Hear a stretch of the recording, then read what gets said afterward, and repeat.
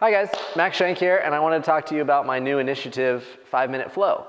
I've spent basically the last decade trying to help people find a way to get healthier, stronger, more flexible, that sort of thing. And I've often given people a lot of homework to do at home in terms of exercises and nutritional advice and things like that, ways to help them get better.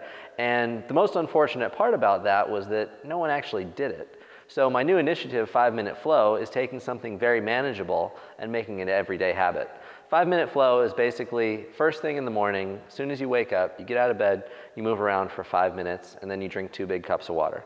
Those, in terms of absolute bang for your buck, such a little time investment, is gonna increase your health, strength, and flexibility much more than it would if you just did it maybe like once a week or something like that. So this 5-minute daily habit is hugely powerful, and I've already seen tons of people make huge strides in their strength, energy levels, and flexibility just by doing 5 minutes a day.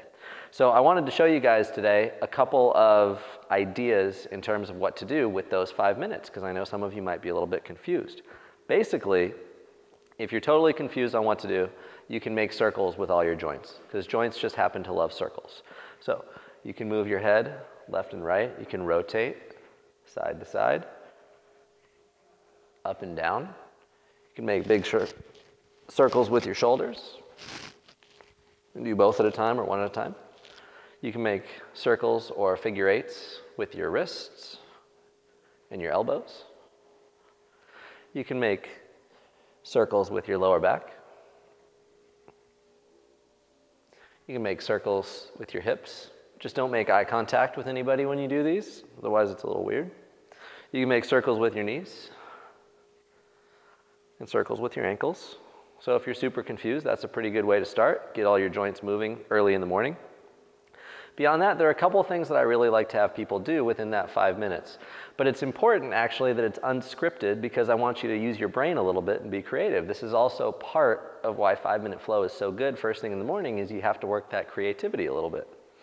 So, number one, we do sit down quite a bit, more than we're designed to. So you want to do something that's going to open the front side of your legs. So whether that's down here, opening up the hip this way, or simply reaching this way and reaching the hip up this way, as long as you're working some sort of hip extension or disassociation, so one forward and one backward, that's going to go a long way. And then you can still make circles in any of those positions. The next thing is spinal twisting. So a lot of people who have tight shoulders, tight neck, tight low back, their mid-back is really the culprit causing all these problems. So anytime you can twist or rotate, whether that's standing or down somewhere else on the floor, and that deep lunge with rotation right there is actually one of my go-tos, because it addresses the hips and it addresses the thoracic spine, that rotation. So even just starting out with a couple of those, regular squats, lunges, whatever, just kind of explore the space and use that 5 minutes however you like, and that's kind of part of the deal. So trust me, it's well worth the time. 5 minutes, 2 cups of water, every day or not at all, and go ahead and get started and let me know how it goes.